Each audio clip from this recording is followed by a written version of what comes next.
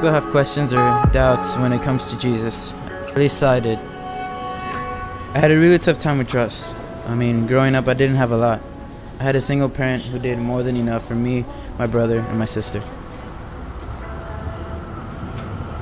Trusting was a really big issue for me because with that one single parent, you only have that one person to rely on. God has truly blessed me by putting people in my path and helping me become who I am now. A believer in Christ.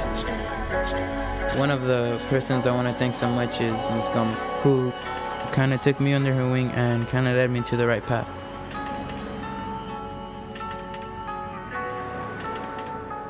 My experiences with God are blessings, miracles. I kind of find a purpose now in life. As I grow older, I look forward to the things that He has in store for me. He's truly blessed me with a heart of worship, playing guitar and just feeling His presence. Because truly worship is what we're created to do. Now, as I grow older, I kind of want to pursue in that and kind of give Him the talent. I just want to show Him appreciation in leading His people into the presence of the Holy Spirit, to encounter a beautiful love that this world cannot offer. But there's always that question behind people's minds. Am I really worth it?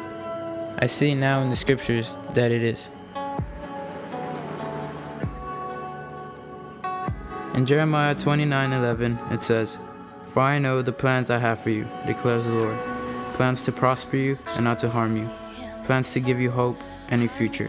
And that to me kind of spoke a lot, because now I can really trust in Him and kind of really, not worry so much in what I have to accomplish or what I have to do.